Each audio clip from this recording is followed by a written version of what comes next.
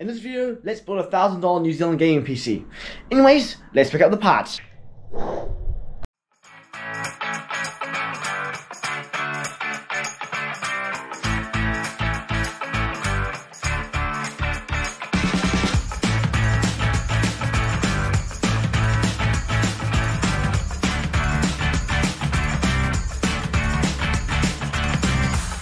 Chuck stuff in.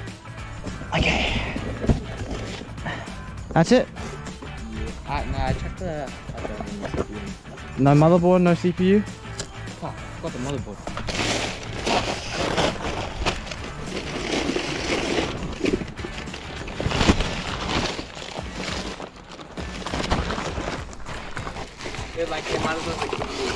Yeah, true. That is so true.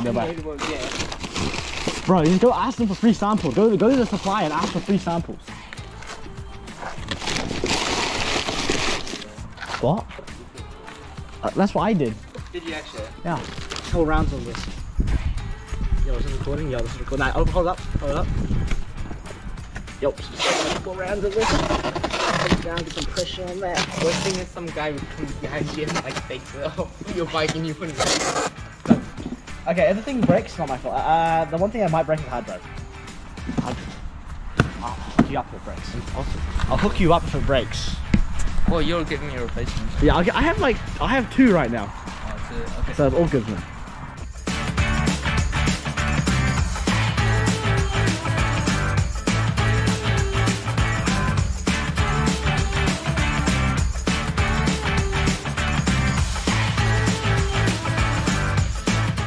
Hello, Joseph.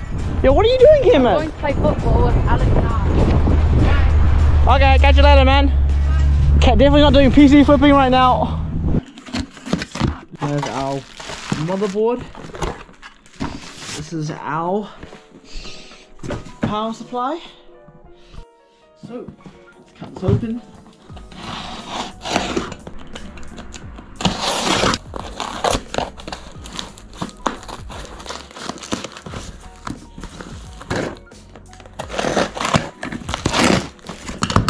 This thing is a chunk. Ooh, this is actually pretty well packaged up.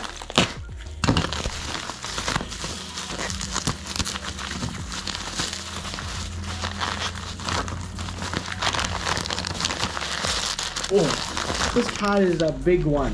Ooh. Wow, this thing is big. Look at that. That is a serious card, 980 Ti with its backplate. It's a little bit dusty, but oh, this is a good, chunky 980 Ti. Performs around by the same performance as a GTX 1070, which is going to be great for $1,000. That's a great budget PC. And it's also better than the budget 1050 Ti PC you can get from Playtech for $1,200. So use price for performance. Anyways, let's talk a little bit about the parts I chose, as I've pretty much glanced over it. First of all, we got a Silverstone case. It's a Farah case, Farah R1 I believe. I wouldn't recommend using this case. The only reason we bought this case was because it came with 4 RGB fans, which aren't the best. They look pretty cheap and they're not that good. And the controller that comes with it does not have like any remote, and our motherboard sadly does not have any RGB control. So pretty much the RGB on this case is pretty much useless. You're better off going to Cool Moon and buying a cheap used case, and there's links to Cool Moon in the description down below, and you can see my video. I'll put a card and also and the link in the description down below. Cool Moon's great RGB, by the way, if you guys don't know what I'm talking about. Anyway, so we also chose an GTX 980 Ti we got for $450 shipped from Invercargill. And we also got Intel Core i5 9500, which is great because it's UHD graphics and it's a tiny bit better than the 9400. And since he's technically going to be my editor, the 9500 and its H.264 decoding with Intel QSV was definitely going to be improving his video editing, and we'll also test that. This computer has 16 gigabytes of RAM, and currently the RAM that he got was faulty, which is kind of sad. But technically they were very cheap RAM, and the GPU guy gave us some free RAM, so I'm not complaining. It has a 1 TB hard drive, and the original one, as I said, was broken, and it has a 204 GB SSD also. Overall, I would personally use this computer every day. It's a great computer. It's for most of you guys, this computer will be completely fine for anything you guys will be throwing at it. And I'll put a parts list and alternatives in the description down below. Anyway, so we did build this computer on stream live, so I'll put a link onto that on somewhere here, maybe a card up here. And we did face a lot of issues. We had issues with the hard drive. The hard drive is clicking, which is kind of funny because he said when I was picking up the parts from his house, he said that the hard drive breaking was going to be impossible. When I warned him, it was going to be possible. So pretty much I put in the hard drive, I put another 1 TB hard drive, and that 1 TB hard drive is truly dead. Anyways, let's see how good this thing performs in games. Come on.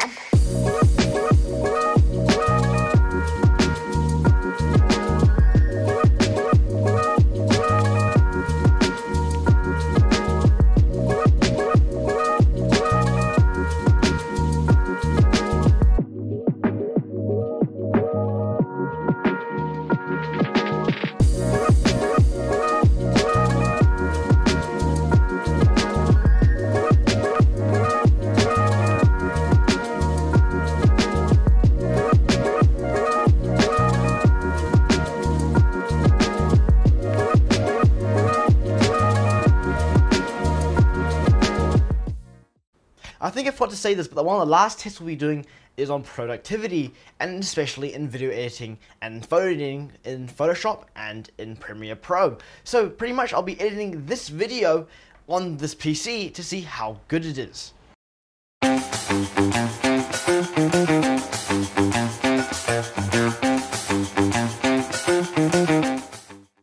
Anyways, drop a comment to tell me what you guys think about this $1,000 New Zealand gaming PC. So, thank you very much for watching this video. Comment, like, and subscribe, and I'll see you in the next one.